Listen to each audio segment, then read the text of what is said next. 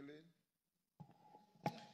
Thank you, Mr. Speaker. Mr. Speaker, I was actually not going to ask a question because I thought that when there are questions, you respond to the very specific one.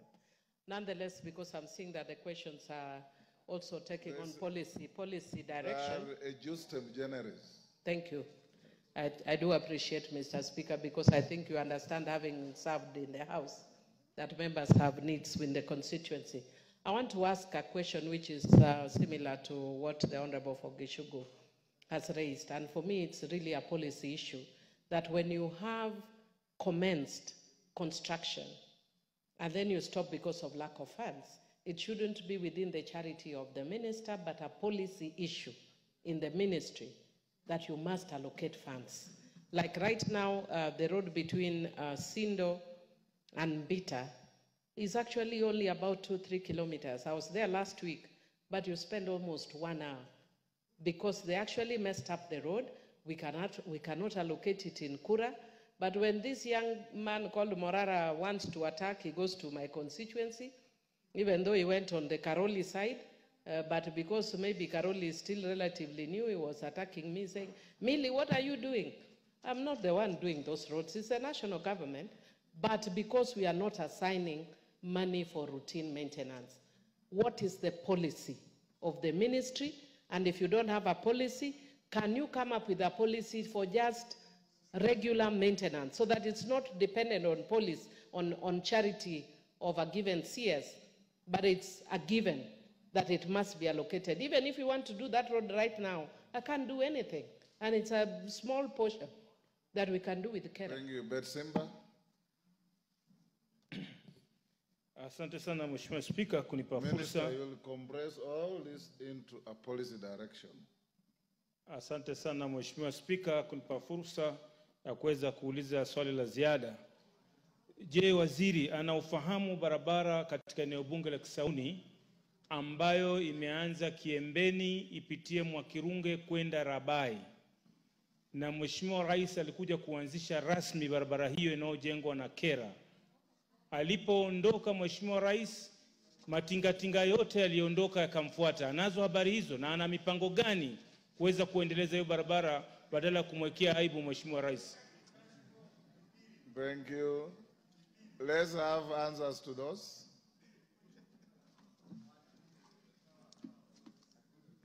Thank you, Speaker. Thank you, honorable members. I think Honorable Millie summarized it very well that we should have a policy framework on how to deal with roads which have been contracted and ensure that we do allocate funds so that those roads are not stranded, even for the purpose of motorability. I want to state here, honorable members, that I'll work very closely with the House to ensure that when we run our budgets, we do ensure that we give priority to ongoing projects. We do some parity and equitable distribution of resources, and that with the kind of data that is available in roads, we should be able to do that together. With respect to really the challenge that we've had for a long time on bending bills, the support that we've received from this House on the 7 shillings additional road maintenance levy, and which I have confirmed we are fairly advanced in securitizing to ensure that we raise some 170, 175 billion Kenya shillings, we should be able to get all contractors back to work.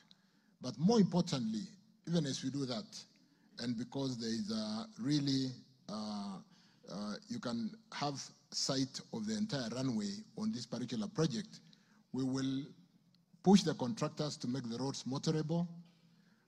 Talking to a road like Sindombita, I want to confirm, Millie, that that particular road will now not stop. We are working on it. I don't know, but majorly because we are raising the funds to pay all the contractors.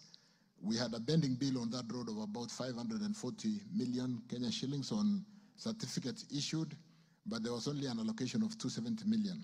Having paid the full amount, You can see the contractor still with a hole of 300 million, but I've equally had a meeting with civil engineering construction company, the same company that did the road from Kwale Kinango, and I can assure us that because of what we are doing on securitization, a lot of contractors are seeing some hope, and we are able to get a number of them back to work. So a road like Sindo Mbita, I can assure honorable members, just to pick one, that it will not stop. With respect to Gishugu, Banagishimo, we will, like I've said, maintain. We are seeking to ensure that the contractors make the roads motorable. Traditionally, contractors should provide a road for users during construction. So we cannot be constructing a road, leaving heaps of soils. We then abandon works because of non-payment, and we leave the road not motorable. So we are going to, it's an agenda. I gave the example of Kinango Kwale, where we made the road really good on Moram, so that as they work on the tarmacking, and even albeit the challenge of pending bills and payments, the road or the users of the Kenyans users do not face that challenge. Honorable John Mutunga, I want to confirm, like when we met, that we're going to address the various challenges on the road programs in the country. We have built a good database that can help us to work together with the House to ensure that we do have a very amicable way of allocating funds to ongoing projects, to roads across the whole country with some level of equity. Captain Ruwaida, thank you for congratulating me, equally to a number of members who have congratulated me today. I want to confirm that we'll work very closely together. Mtakawanda Road to Kisingitini, we'll tender it next week. We'll put it to tender next week. With respect to, I'm just saying, I mean, there's a lot of tendering happening next week. With respect to, I think I mentioned Tigania West for John. With respect to, what was the other, Tharaka-Nithi Bridge, I want to confirm we are all concerned about this Tharaka-Nithi Bridge, and we are paying a lot of attention. We have installed a lot of bumps or humps on the road. We have installed signage and will continue to improve. We have separated the uplink traffic from the downlink traffic. We are in the process of finalizing the redesign for the new bridge, which is currently ongoing, and we will put funds. You are aware that leadership at every level has made commitment to correcting Nithi Bridge. We don't like the name Killer Bridge. We should get it back to Nithi Bridge. And so we are paying attention to that. Our potholes on this road that is complicated and that we have had to assign or give to so many contractors, Matu, Ikalagala, I want to confirm that we will work on the potholes. Like I've said, we'll make the roads motorable.